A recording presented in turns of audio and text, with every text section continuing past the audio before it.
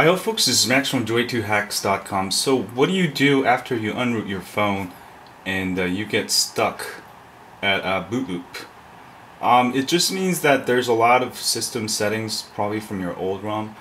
So what you do is, if you get stuck like this, this actually took me a while to figure out.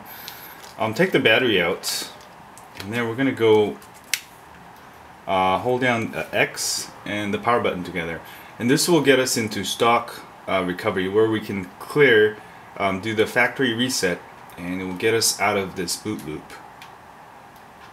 Alright, and then when you see that, hit the search button right here. And then let me zoom in here a little bit.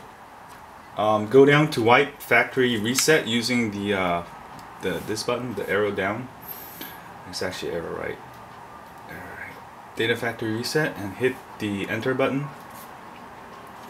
Alright, enter, and say yes, and then hit enter. I'm not gonna do it, I just did it because I just reactivated my phone.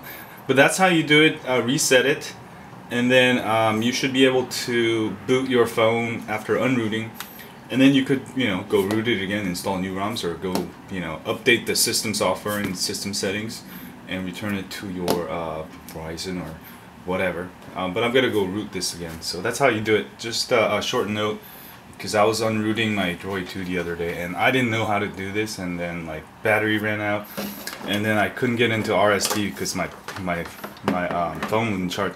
So I had to buy one of these off the Amazon, 10 bucks. It's a battery charger, and then I had to redo the unrooting process at Droid2hacks.com. But that process works, just you need to do this. So anyway, just a warning for those guys who get stuck like me. I'll put this video in the unrooting instructions. Alright, thanks.